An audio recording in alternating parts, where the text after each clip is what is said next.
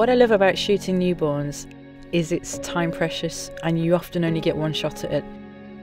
The main thing I try and do is look at each of them as an individual, because every baby is actually really different, and until you start to photograph them and really look at them as their own individual characters, then you see that some have got little curls on the hair, they might have a particular way they frown, and it's really nice to try and capture those characteristics for the parents, because that's so unique to them and their child.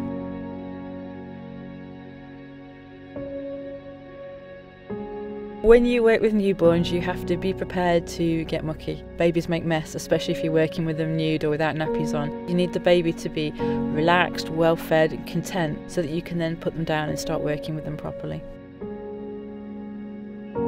Using the macro lens has just completely transformed the way I can deliver a service to the parents. You can get the tiniest of hairs on the cheek or the bubbles that they're blowing. You can get a much more intimate portrait. It's vital to have a piece of kit that I know will do what I want it to do, when I want and how I want, without having to stop and think about it.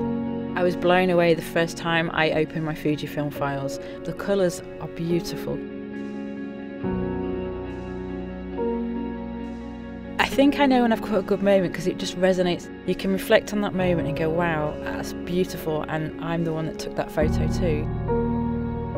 And whether you're a professional or an amateur, I think photography should be a part of everybody's lives. Just go out and shoot whatever you can, where you can, get closer to everything.